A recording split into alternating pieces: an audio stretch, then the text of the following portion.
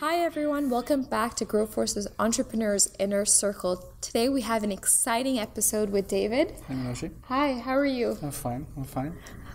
So today we're going to be talking about how to find a sales professional that can actually close deals. Really important, that last one. Yeah, so we've been hearing a lot from our viewers, and they've been telling us how difficult it is to find to actually find good sales professionals. So we thought this would be a great time to help people really understand what qualities they should look for in a sales professional. Sure, yeah.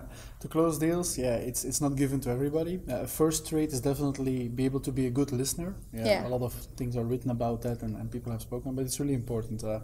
Best salespeople I've seen, they don't come with a presentation, they come with like a blank sheet of paper and a pen, and they are able to ask really good questions and be able to listen to people. So that leads often to building up a good relationship with the buyer. That's going to the second point already.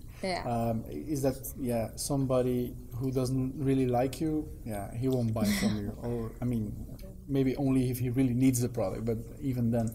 And so when you build up a good relationship with a person, of course, you have to be humble, you have to be yourself, not the typical sales guy, I would say. We all know these typical sales guys. Yeah, I've kind of where they harass you and keep calling you to see if you made a decision. Exactly.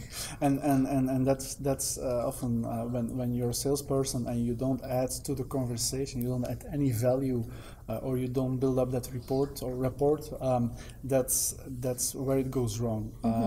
You have to be able to understand the business value of your product. I see a lot of salespeople calling back once they send you a proposal. They call you once, twice, and they ask you the question, have you made your decision?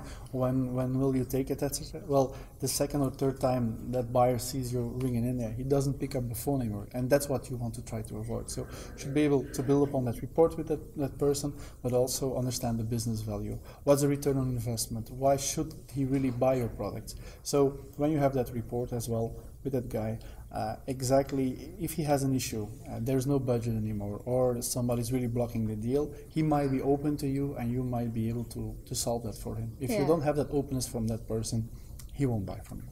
Okay. If I have to think about another trait, and it's maybe one that not a lot of people are talking about, is the ability to make decisions.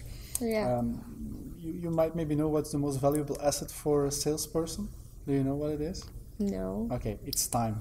Because often in corporates and even in mid-size, you live sometimes from quarter to quarter, and when you don't spend your time well and you don't make the right decisions. So I pursue this lead. Will I invest time in going face-to-face meetings? Will I go see other people into that buyer's organization? If you don't make the right decisions, or you don't make the right decision to put in more prospection effort, lead generation effort, or closing effort, well, then often you miss deadlines, miss quotas, and you're not really a good salesperson. So that's what maybe one to remember. Hire people that are really good decision makers. Okay. Thank you so much, David, for this. It's been really interesting and a great topic. Maybe if you could just wrap up, sure.